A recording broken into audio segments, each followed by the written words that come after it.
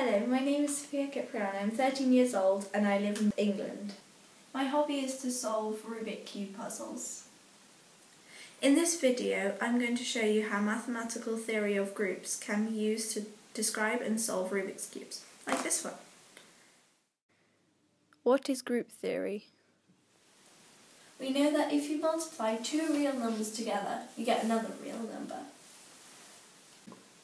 But would it be possible to multiply things other than numbers together, like these, and for it still to make sense? This is where group theory can help. Instead of a set of numbers, imagine we had any other set, a collection of arbitrary objects.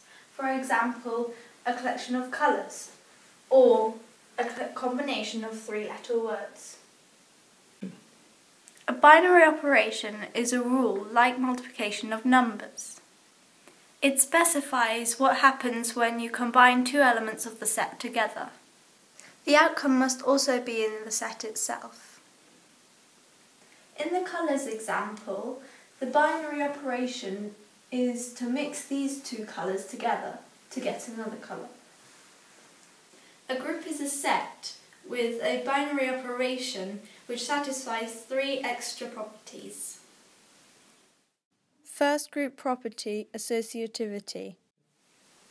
If you combine three things together, it doesn't matter whether you combine the first two first, then by the third, or if you combine the first one with the result of the second and third one. Second group property, identity element. There must be one element in G, say E, that does not affect other elements under the binary operation. If we call the identity element E, then E operating on X or X operating on E should still be X. That should be true for all X in G. Third group property, inverse element.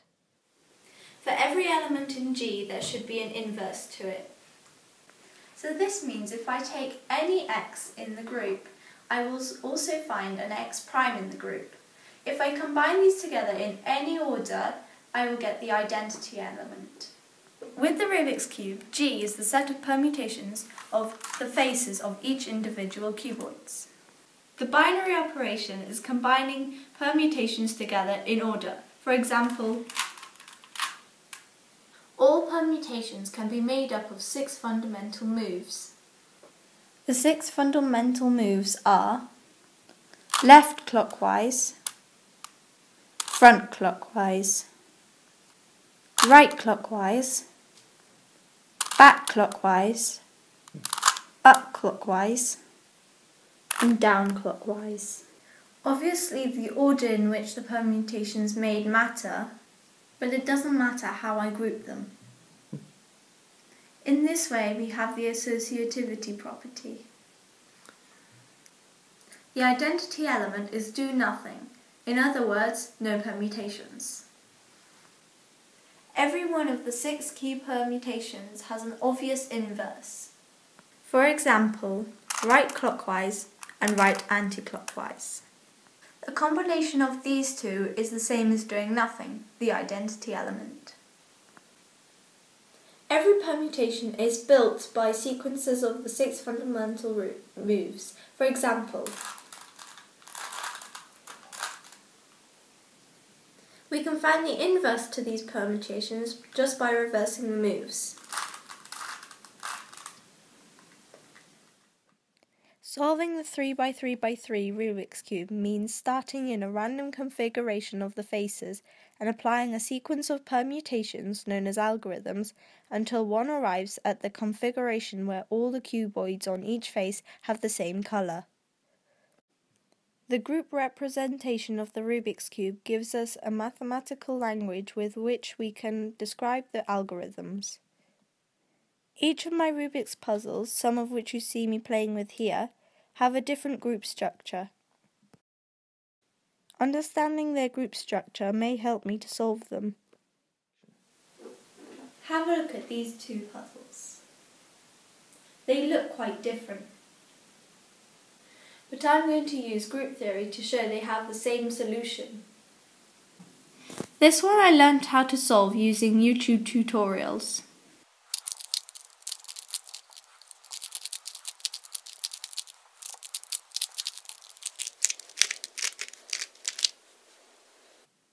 This dodecahedron looked much harder to solve, especially because it goes out of shape when it's messed up. If you look carefully, you will see there are exactly 1, 2, 3, 4 corners on the top half here, and on the bottom the same again. It's exactly the same as the 2x2. So it looks like that this is the top face as it is on the 2x2. This is the front face, this is the right face, this is the back face, and this is the left face and the bottom face. So if I pretend that this is all one colour and this is one colour and so on, I can solve it exactly the same as if it was a 2x2. That is to say, if I look at this in the right way, it has the same group structure as this, and therefore the same solution. Here I am solving it.